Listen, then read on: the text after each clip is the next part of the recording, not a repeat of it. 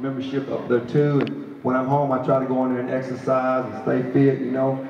And when I'm in there exercising, I see a lot of females in there, and some of them really trying. They dedicated themselves. They're eating better. They're doing the right thing. They're doing their weights and running, cardio, and all that. And that's good. But there's another group of women I noticed in there that they're not up there to work out. They're up there to wreck homes and bust up marriages. God spoke to me.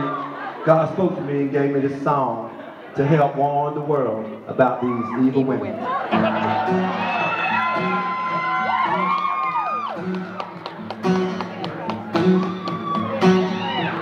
I don't know much, but here's what I think. Certain females in the world ain't nothing but stank. They got rich husbands, they're bored all the time. They want you to cover their large behinds.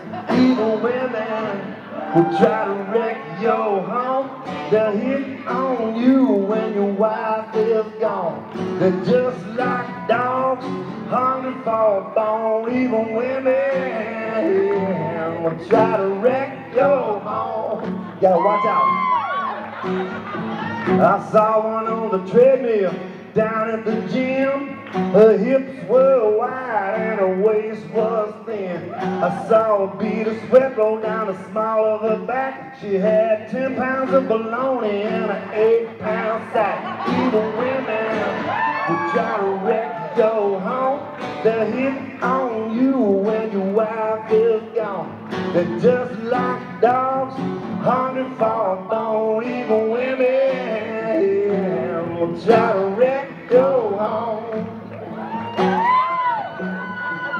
Some woman looked at me and said, "That ain't me." She must feel guilty to have to say that, huh? Anyway, this last verse, I wrote it after I saw a girl at the gym that I hadn't seen in a long time. And the last time I saw her, her chest was not that big. She had some sort of enhancement procedure. I don't have no problem with that. I'm just saying what happened. I saw one on the treadmill down at the gym. That ain't the right verse, hold on. I was thinking about something, I got sidetracked.